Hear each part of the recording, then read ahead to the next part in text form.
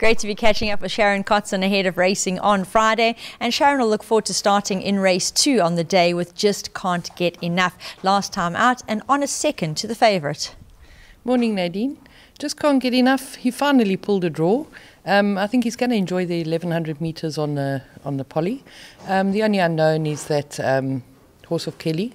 Yes. It's first time in PE, we don't know anything about it. But other than that, I think we're in with a shout. We move to race 3 where we will see Fanny Kemble. 2 runs, 2 places. Now she's going to try the poly. Yes, it is her first run on the poly. She has pulled a draw as well. She's given us 2 consistent runs, so it'll be interesting to see how she goes on the surface, and I'm sure that she can be competitive. 2 runners in race 5. Dowser, now that last run definitely not a true indication of his ability. I'm sure we can disregard that, and he'll be joined by Indie View. He isn't pick, he's just battling to wake up this morning, and he ran on really well last time out. Yes, Dowser ran very flat last run. We were really disappointed in his last run. He's got a little bit of a wide draw, but I think he's course and distance suited, and definitely a better run expected from him.